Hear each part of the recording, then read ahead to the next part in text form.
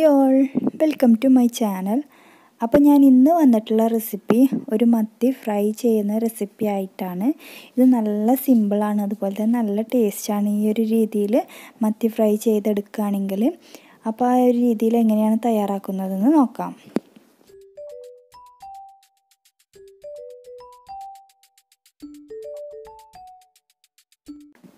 ഇനി ഞാനിവിടെ ഒരു 3 മത്തിയാണ് എടുത്തിട്ടുള്ളത്. നല്ലതുപോലെ കഴുകി വെച്ചിട്ടുള്ളതാണ്.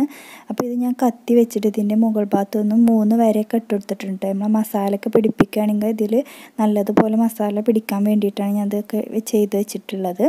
ഇനി അടുത്തതായിട്ട് ഞാനൊരു മിക്സിയുടെ ജാർ എടുത്തിട്ടുണ്ട്. ഇതിലേക്കൊരു ചെറിയ ഇഞ്ചി കഷ്ണം, അതുപോലെ തന്നെ ഒരു അല്ലി വെളുത്തുള്ളിൻ്റെ കഷ്ണം, അതുപോലെ 2 ചെറിയ ഉള്ളിയും ഇട്ട് കൊടുത്തിട്ടുണ്ട്. അതുപോലെ ഇതിലേക്ക് മസാലപ്പൊടി ചേർത്ത് കൊടുക്കുന്നുണ്ട്. അതിനായിട്ട് ഞാൻ 1 ടീസ്പൂണ് മുളക് പൊടി ചേർത്ത് കൊടുത്തിട്ടുണ്ട്. അതുപോലെ തന്നെ ഒരു 1/4 ടീസ്പൂണ് മഞ്ഞൾപ്പൊടി ചേർത്ത് കൊടുക്കാം. അതുപോലെ തന്നെ ഒരു വലിയ ജീരകം പൊടിച്ചത് ഒരു നുള്ള് ചേർത്ത് കൊടുക്കണം. അതുപോലെ തന്നെ കുറച്ച് പെരുംജീരകം ചേർത്ത് കൊടുക്കാം. അതുപോലെ തന്നെ ഇതിലേക്ക് കുറച്ച് വെള്ളം കൂടിയും ചേർത്ത് നമുക്കൊന്ന് മിക്സിയിലിട്ട് നല്ലതുപോലെ ഒന്ന് അരച്ചെടുക്കണം. പേസ്റ്റ് ആകുന്ന രീതിയിൽ വേണം അരച്ചെടുക്കാനായിട്ട്. ആ ഇഞ്ചിയും വെളുത്തുള്ളിയും അതുപോലെ തന്നെ ചെറിയുള്ളിയൊക്കെ നല്ല പേസ്റ്റായിട്ട് തന്നെ കിട്ടണം.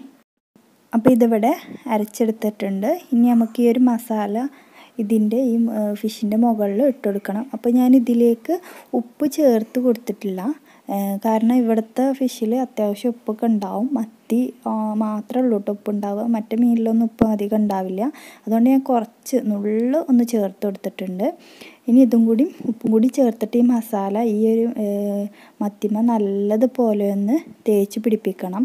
എല്ലാ വശത്തേക്കൊന്നും ആകുന്ന രീതിയിൽ വേണം നിങ്ങളിതൊന്ന് തേച്ച് പിടിപ്പിക്കാനായിട്ട്.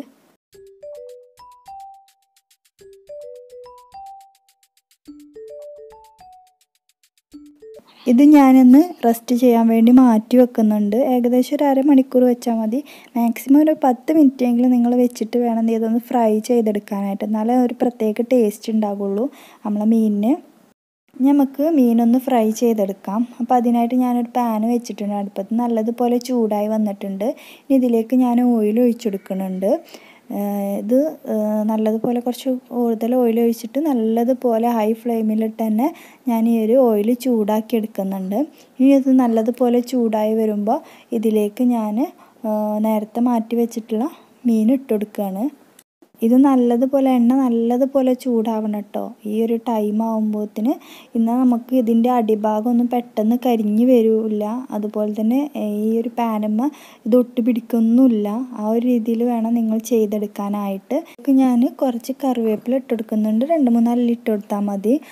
നമ്മൾ ഫ്രൈ ചെയ്ത മീനക്ക് കറിവേപ്പില ഇട്ട് കൊടുക്കുകയാണെങ്കിൽ ഒരു പ്രത്യേക ഒരു ടേസ്റ്റും മണമൊക്കെ നമുക്ക് ഈ ഫ്രൈ ചെയ്ത മീനിൽ കിട്ടും. അതുപോലെ തന്നെ നിങ്ങളിത് വേറൊരു കാര്യം ശ്രദ്ധിക്കേണ്ടത്, ഒരു 2-3 മിനിറ്റെങ്കിലും ഹൈ ഫ്ലെയിമിൽ തന്നെ ഇട്ട് വെക്കണം.